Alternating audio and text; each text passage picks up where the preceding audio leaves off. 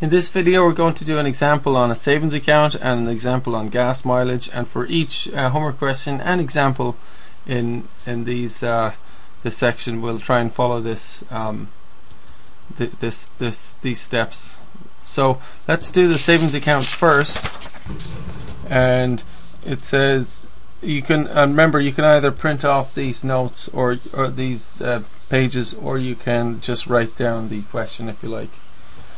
Your savings account pays 3% per year and the interest is compounded yearly. That is, each year accrued interest is added to your account balance. What does accrued mean? Earned interest, right? The earned interest is added to your account balance. So your account balance increases each year, doesn't it? Is the amount of money in your savings account a linear function of the number of years since it was opened? Now once again, I'm just writing out this question just like it is in your textbook. It gives you this sentence here, but I mean the point is, please follow these steps 1, 2, 3, 4, because you have other things to do besides just answer whether it is linear. Because if it is linear, you got to find a formula and explain the growth rate. But if it's not linear, of course, you just have to do the first two steps: make a table and then determine whether it's linear. If it's not linear, you just say it's not linear. Okay.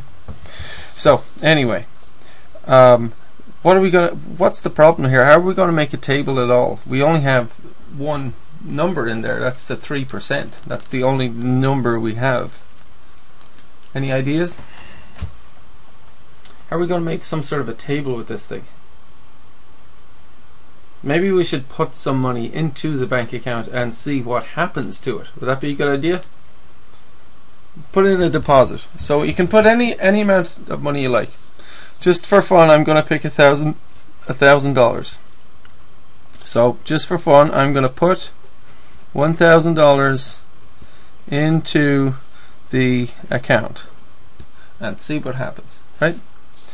So what's our table going to look like?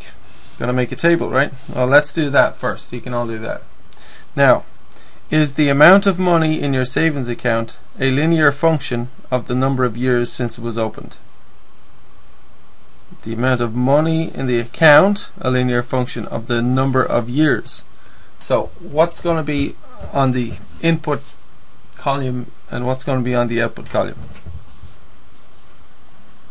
Well, basically we're just going to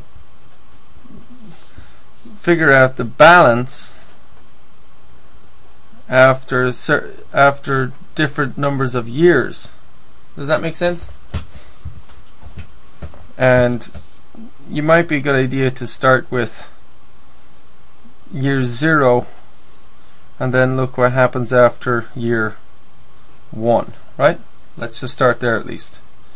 So if you imagine year 0, that's when you put the money in. So what's the balance? $1,000, right? Year 1, now on this I'm going to do calculations to the right. Year 1, and I'm going to put the number here so that we can do our check the rate of change to see if we've got a constant growth rate. So anyway, after year 1 we've got $1,000 plus the interest, right? That makes sense, doesn't it? At the end of the first year you've got $1,000 plus the interest, and the interest is 3% of 1,000, right? Now, what is 3% as a decimal? 3% equals what? And just a quick reminder on percentages. Per means divide, cent means 100. There are 100 years in a century. There are 100 cents in a dollar. So 3 per means divide, so it's 3 divided by 100, 3%, right? And as a decimal, that's 3/100ths, and that means that's just like having 3 cents of a dollar, for example. So that is 0.03 as a decimal, right? Or you can just move the decimal point. A lot of you might have learned just move the decimal point 2 spaces to the left, but it's good to remember why. So anyway, 3% of 1,000. 3% is 0.03. What does of mean? What's the meaning of? The word of in math? It means multiply, divide, add or subtract? Which? It means multiply, doesn't it? So the interest is 3% of 1,000, or 0.03 times 1,000. Okay, so what we have is the $1,000 plus the interest, and calculate this. 0.03 times 1,000, that's the interest, which makes $30, right? 1,000 plus 30, so that is $1,030, right? Now, let's have a look. Wouldn't it be a good idea to see what happens after 2 years, right? So again, these numbers I'm making up. This is all what I've made up in my imagination. I've made up the 1,000, I've made up the years, all these that are all made up, okay? Made them up. And then I've calculated, just so I can see what happens with an account like this. That's all I'm trying to see, right? And to see if it's linear, what happens to the money in an account like this. So after year 2, you still have your $1,030, right? But you have to calculate the interest. You have to calculate 3% of what? 3% of the $1,030, right? Because you get interest on what's already in there. Now that is 3% is 0.03, right? Of means multiply, so do that. And we have 1,030 plus 3%, 0.03 times this gives $30.90. And if we add those together, we get $1,060.90, right? So we have some inputs and outputs on this table, and like, you got to make sure when you do this, you got to make sure your inputs are going up by the same amount. These are going up by the same amount, right? And what's happening to the outputs here?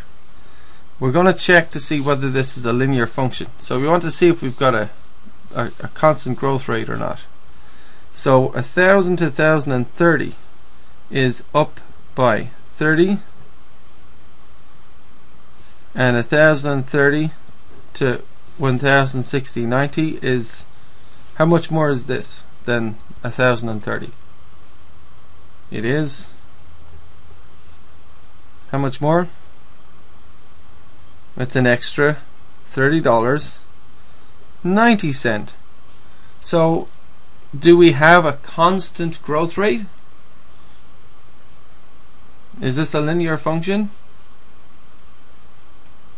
We don't have a constant growth rate. This increase was more than this, and that would make sense. If you leave money in an account that's earning interest like that, it just increases and increases and increases. So this is not constant growth rate.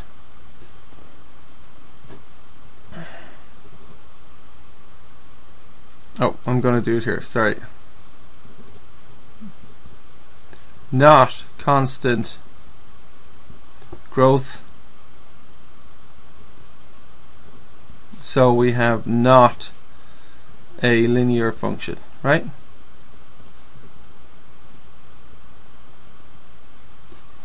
Not a linear function. So that's that. I'm just for fun, I'm just going to do 3 years just for fun. So after 3 years we would have $1,060.90 plus 3% of $1,060.90. And you know, there's a couple of reasons. The other reason is just to follow my own rules of using 4 inputs and 4 outputs, just so we can clearly see that this isn't linear. So just to clearly check that this isn't linear. Okay, so we get last year's balance plus 3% of the interest on last year's balance, so it's $1,060.90, and we'll just plug this in the calculator.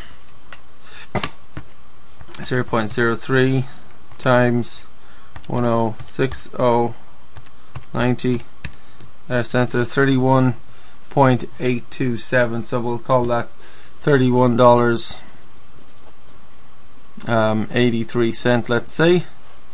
Add that to 1060.90, and we have basically 1092.73, right? 1092.73. And what's the increase now? How much does it increase from here to here? Definitely increased by, we'll just have to take that number and subtract the 1060.90, and of course it's increased by the new interest amount, obviously, right? 30 increased by $31.83. Okay, so what does the growth rate mean in this case? And oh, sorry, before I ask that, the growth rate was 30, then it was 30.90, then it was 31.83. So it's definitely not constant. There's another example just to prove it. It is definitely, the growth rate is actually increasing with each year, obviously, as your interest is accrued and added on, and you calculate interest on the new balance, of course you get more money so each year. So what does this growth rate mean? It is the interest, right? This is definitely the interest.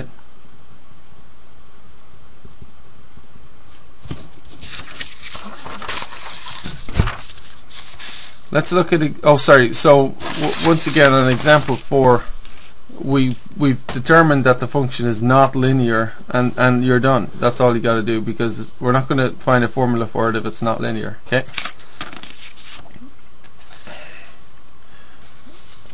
Okay. So let's have a look at gas mileage. Your car gets 35 miles per gallon when it travels on a highway at 60 miles per hour. Is the number of miles you can drive at 60 miles per hour a linear function of the number of gallons of gas in the tank? Interesting. So we have number of miles you can drive. You can drive, a linear function of the number of gallons of gas in the tank. When we see the sentence in this case, it might help you figure out what goes where when you make your table. Is number of miles a linear function of number of gallons of gas in the tank, right? So why don't we do this? Put some gas in the tank, right?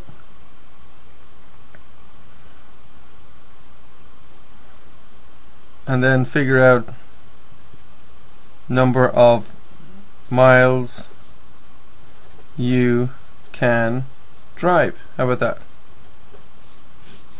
Does that make sense? Number of miles you can drive, it tells you right there, and number of gallons of gas in the tank. So let's stick in some numbers for gallons. Any ideas? And you don't have to do the same numbers I do in this example. You can do your own if you like.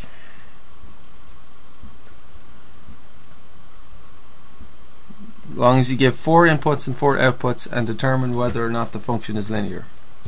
I'm just going to start, just for fun, with 0 gallons and then 1 gallon and see what happens. If I have 0 gallons in the tank, how many miles can I drive? 35 miles per gallon. 0, right? If I have 1 gallon in the tank, how many miles can I drive? It's 35 miles per gallon. You know, drive at 60 miles per hour. I'll put, just to remind you. So we're going at 60 miles per hour, right? I can go 1 gallon in the tank. I can go 35 miles. 2 gallons in the tank. What can I do? I can do 35 miles plus another 35 miles, which would be 70, right? 3 gallons in the tank, I can do 35 miles plus another 35 plus another 35. Or in other words, 35 times what? Times 3, right? Or in other words, 105 miles, right? So is this a linear function? Let's figure that out. We've done our 4 inputs and outputs. Now let's determine whether the function is linear or not. 0 to 35, is that an increase or a decrease? That's an increase. So here we're calculating the growth rate to see if it's constant. So that's increase of 35. 35 to 70 is an increase of what? 35. 70 to 105 is an increase of what? Increase of 35, right? So as the gallons increase by 1, and your inputs must increase by the same amount if you're checking these things, your miles is increasing by 35, right? So this is a constant growth rate. So we do indeed have a constant growth rate,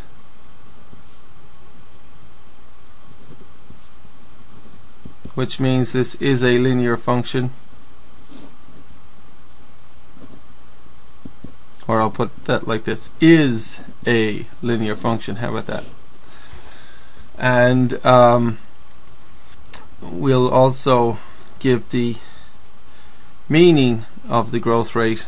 We have to do that too, and we also have to find a formula.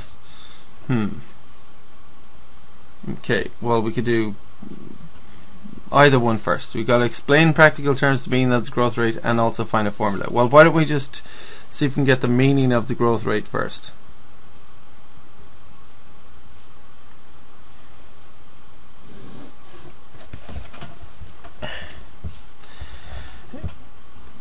The number of miles you can drive is increasing by 35 for each extra gallon of gas that you're putting in the tank. Does that make sense? So that's pretty much saying it all there. So how would we describe the meaning of the growth rate? See if you can press pause and just say it. What does this plus 35 business mean in this context? Okay, I'm going to give it a go now. How about this? How about for every extra gallon of gas in the tank, we can go an extra 35 miles. Does that make sense?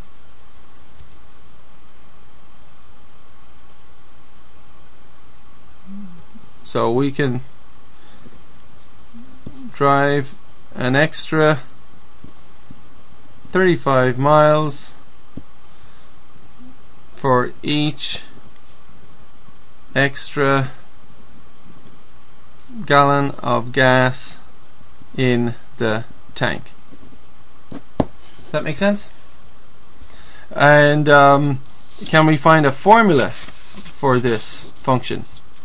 Can we find a formula? We've got to do number 3. Find a formula, right? Let's see. If there were 10 gallons in the tank, what would the number of miles be? You can go 35 miles per gallon. Press pause and write down the answer.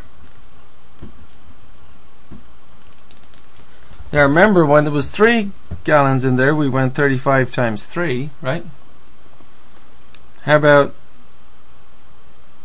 35 times what? 10? We can go 350 miles, right? So let me ask you this: if there were X gallons in the tank, how far could you go?